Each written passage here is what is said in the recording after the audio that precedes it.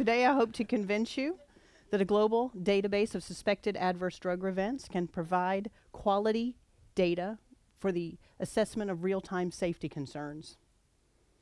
In 2014, the EMA received applications for 100 medicines, 82 of which were approved. 41 of these were for new active substances, and 7 received a positive opinion after an accelerated assessment. Etalalizib was reviewed by an accelerated assessment in 2014.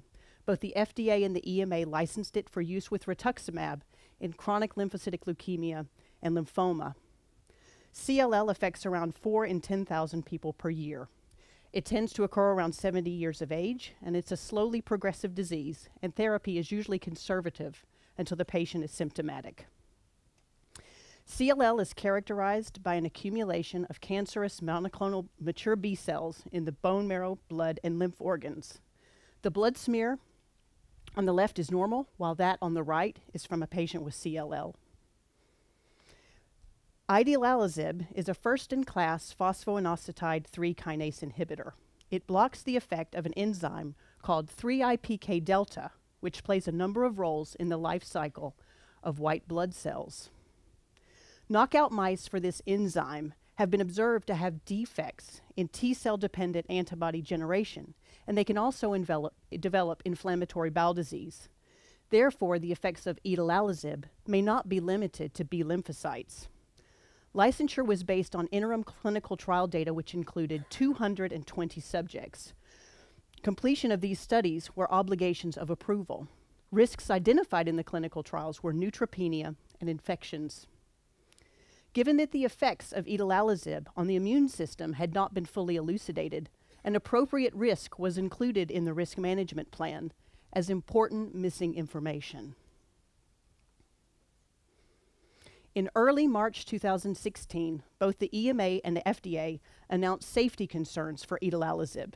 6 ongoing trials were halted due to an increased rate of serious adverse events, including death. The increased rates of death were observed in 3 clinical trials in the treatment arm evaluating the addition of idelalisib to standard therapy in first-line treatment of CLL, as well as relapsed non-Hodgkin's lymphoma. Most deaths were related to pneumocystis jirovecii pneumonia and cytomegalovirus infections. Prophylaxis for pneumocystis pneumonia was recommended for patients currently being treated with idelalisib. Pneumocystis pneumonia is an opportunistic infection which is most commonly reported in patients with AIDS. The host response involves a complex interplay between T cells, macrophages, dendritic cells, and neutrophils. VigiBase is a global database of suspected adverse drug reactions and is maintained by the UMC. As of May 2016, it contained over 13 million individual case safety reports. Does VigiBase reveal any problems with idelalisib? It currently contains 16 reports for pneumocystis infections. 13 have been spontaneously reported by physicians, while only 3 have been obtained from clinical trials. The cases come from geographically distinct locations distributed over 2 continents, 14 cases from Europe and 2 from Australia. An IC greater than 0 indicates that an adverse event has been observed more often than expected. A rise in IC and a narrowing of the confidence interval reveal that this safety concern was visible in VigiBase in 2015. VigiGrade is a measure of the completeness of individual case safety reports, with a maximum score being 1.0. 9 of 16 reports received for idelalisib had a VigiGrade score of greater than 0.8 or above.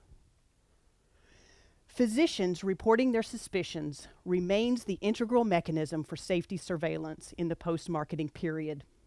Listening to their concerns will be more important than ever in an era of rapid access to medicines. Thank you very much for your attention. My name is Rebecca Chandler, and I proudly work for the Uppsala Monitoring Center.